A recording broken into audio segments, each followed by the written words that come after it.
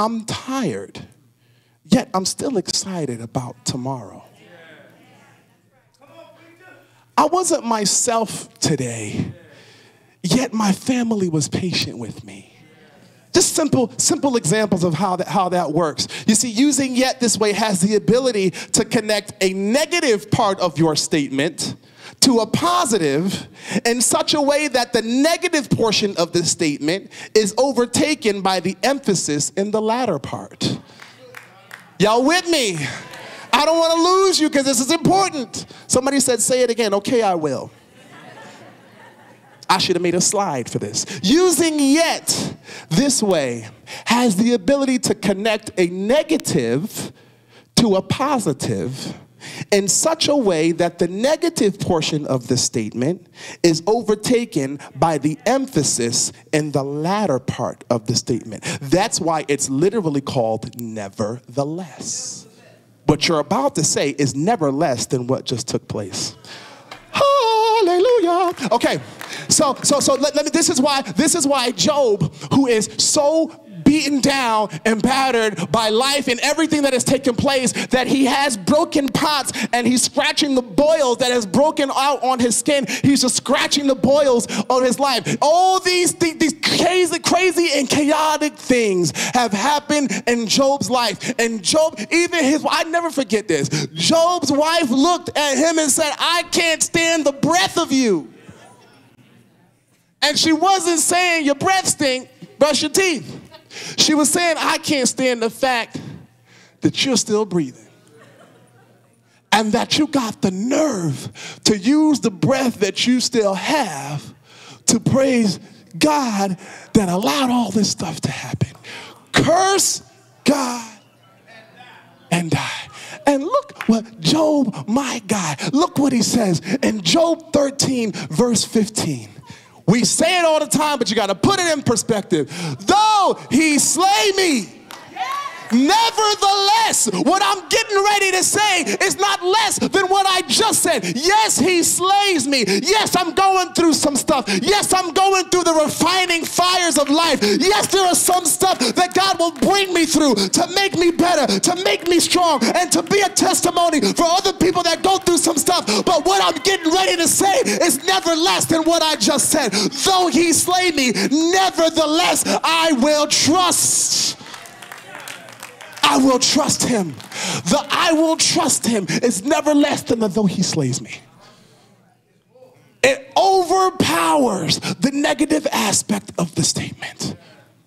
One word, yet will I trust him. I wonder if you've got a nevertheless in your spirit this morning. I wonder if you have a yet. Yeah, though he slay me. Don't let the story end there. There's a whole lot of though he slay me Christians walking around. Though you slay me, swing low, sweet chariot. A whole lot of though he slay me Christians. And I'm telling you, this is a reality. There are unsaved people that are watching you. And you gotta understand, people that don't know Christ and are a little bit curious but still skeptic, they're watching you. And they see their friends, though they are dying on the inside, they don't have discernment yet because they're not saved. All they see is their friends walking into the club, hey, hey. And they see you swing low, hey, hey, sweet chariot, coming forth. I don't know why I'm singing that song. It just works, whatever. But you're walking around as a though he slay me Christian. And then when he breaks through in your life, like he did for Job, tenfold everything that was lost, you still walking around. Don't give your problem all the praise. Nevertheless, I will trust him. Nevertheless, I will praise him. Go back to those same people that saw you struggling and tell them about what God has done. Include them in your yet. Though he slay me, Job didn't stop there. There's no period there. Yet will I trust him. The same way you should get into the habit of throwing around more yets in your life to connect a fact to a reality. You ought to throw around some more yets in your life that connect your negatives to God's positives. Got a whole lot of negatives happening in your life.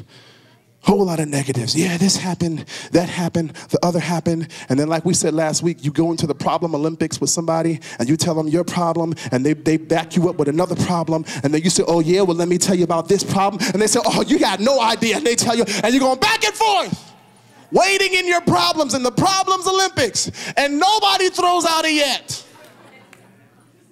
It's like it's stricken from your vocabulary. No, start connecting those negatives to God's positives in your life. Lamentations chapter 3, verse 20 through 22.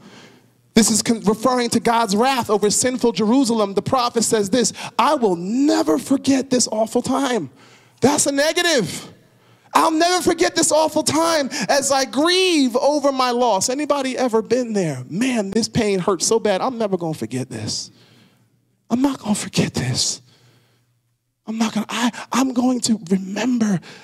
to remember this. I'll never forget this awful time as I grieve over my loss. Yet I still dare to hope when I remember this. The faithful love of the Lord never ends. His mercies never cease. His mercies never cease. Yet, nevertheless, I'm going to remember this painful time. Yet, nevertheless, oh God, I dare to rejoice in my God. I dare to put my hope in God. And what I'm saying right now is never less than what I said before. It's more important. It's more powerful. In fact, that yet causes what you just said to overpower everything that preceded it. There's a yes in your spirit. Matthew chapter 6, verse 26, one of my favorite scriptures. It says, look at the birds of the air. They don't know what they're doing. They're not thinking about anything. They're not thinking about reaping and sowing. They're not thinking about any of that. They just eat and chirp and go to sleep and lay eggs. Though they do not sow or reap or store away in barns, and yet your heavenly Father feeds them. Nevertheless, your Father feeds them. Are you not much more valuable than they? Even God has a yet that he wants you to focus on as it pertains to you. Nevertheless, I care about you more than any of my creation. Please understand that in 2 Corinthians chapter 4, verse 16. Therefore, we do not lose heart, though outwardly we are wasting away. Period. No. Though outwardly, let me get is that the New King James? Therefore, we do not lose heart, though outwardly we are wasting away, yet inwardly. Nevertheless, inwardly, we are being renewed day by day, for our light affliction, which is but for a moment, is working for us a far more exceeding and eternal weight of glory. I'm wasting away. The problems of this world have me feeling like I'm just wasting away.